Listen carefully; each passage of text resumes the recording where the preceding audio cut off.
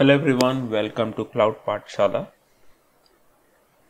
Today in this video we would be discussing what SSH config is and why most IT professionals using Linux or working in Linux operating systems use it. SSH config is a configuration file that is used to specify SSH options and settings for connecting to remote servers. The SSH config file is typically located in the home directory in a .ssh folder. So that would come to be a ~.ssh in your local machine, and the name of the file is config. I'll quickly show you how the thing looks like. So this is something like this. It is ~.ssh/config. Now my home directory is /home/mobax. The SSH config file allows you to define certain options and settings for individual hosts or group of hosts, which can simplify the process of connecting to the remote server and reduce the need for repetitive typing of the command line. So when we say repetitive typing, it is nothing but typing ssh-icpb00.pem. I then give the ec2-user and then provide the public IP address, which is this.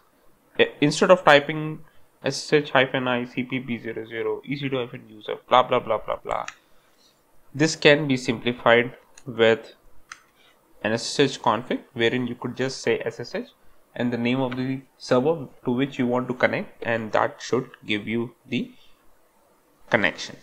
Some of the common settings that we have in SSH config file is host name, user, identity file, port, proxy command, and forward agent.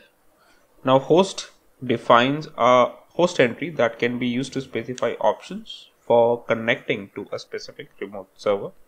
Host name is nothing but the IP address or the DNS name that you want to connect to. The user is nothing but the username that we want to use to connect to the server. Identity file comes into picture if you are going for a passwordless authentication, that is with a private key and a public key combination. So the private key is listed over there. So the path to the key is what is listed actually in the identity file.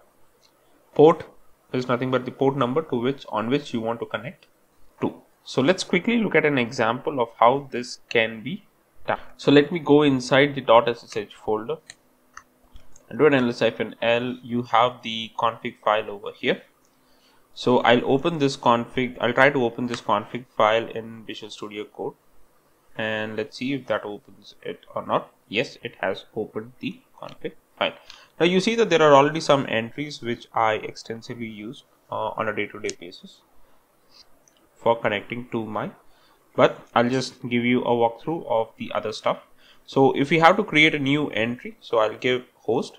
I'll say, let me give the name as Bastion host is what I give the name as. The next thing that I would be giving is the host name. Now host name is nothing but the IP address that I have to give. So if you see, I already have two EC2 instances in my EC2 console or the AWS console. I would take the public IP address of my server, which is in the public subnet. I'll paste the IP address. The user that I want to use is ec2-user. The port number which I would be using to connect is port 22, and the identity file location would be something similar to what I already have at the top, with some minor changes, that is cpb00.pem is what I would be using. Now you could make it as this. So now what we can do is, if I just, with this config being saved, what I could do is, if I just say SSH bastion-host, I would then be directly sent into the EC2 instance directly. Now you see, earlier we were providing the SSH-I with all of those parameters. Now the only thing that I have to provide is SSH and the host name or the host details that we entered in the SSH config. I clear the screen. If you feel Bastion host to be a bit difficult, so what you could say is Bastion, and that's it. So all I have to do is exit, and if I just say Bastion, I would be able to connect into the server. Now let's quickly look at how we could use the same SSH config to connect to a private EC2 instance. So I'll quickly go to the SSH config. So I'll create a new configuration. So the new configuration would look like host private instance. I'll just say private instance. The host name this time would be the IP address again, but this time, because for the private EC2 instance I only have a private IP, so I would be using that private IP over here. The username or the user that I would be using is EC2-user. So I will not be specifying a port number as of now. You would soon know why. I would be providing the identity file details. I just copy paste the thing from above because I'm using the same identity file that I have. Here what I would be doing is would be using something called as a proxy command. The proxy command is nothing but a configuration of a proxy connection to the remote server. The command looks something like SSH-w with the W is uppercase. It is %h and %p. That is a combination of any host and any port. So that's what is being provided over here. And then we give the Bastion details. I'll just say this. So now what is going to happen is when I do an SSH private instance, what this is going to do is first it is going to connect to the Bastion server, which is this configuration. Once this is connected, it would then forward the port, any random port that we have, it would forward it to this instance, and we would directly be able to connect to this private instance. I'll give you a very quick example. So that is this, and if you see, I would now be able to connect to this instance directly.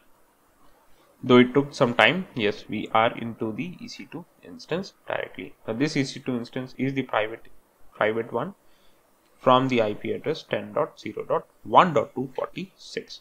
Now if you have seen the previous video of ours wherein we discussed SSH tunneling, so that would explain you in detail what exactly is happening in this piece of configuration. So first we create a configuration or a tunnel for the Bastion server.